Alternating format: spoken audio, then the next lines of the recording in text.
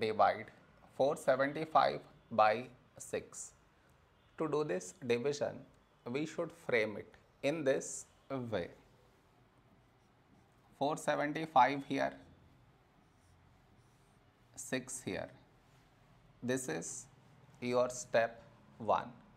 Next, here we have 4, here 6. 4 smaller than 6. So we should take two numbers, 47. A number close to 47 in 6 table is 6 sevens 42. Now we should subtract, we get 5. After this, bring down the beside number, so 5 down, so 55. A number close to 55 in 6 table is 6 nines 54. Now we subtract, we get 1.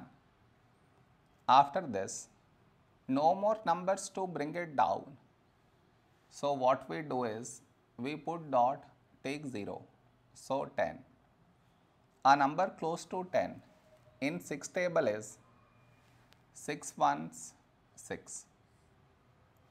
Now we subtract, we get 4.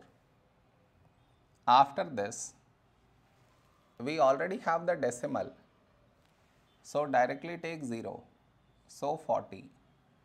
A number close to 40 in 6 table is 6 6 36. Now we subtract, we get 4. Now you observe, we had 4 here and we got 4 again. That means this number keep on repeating. So this is our quotient.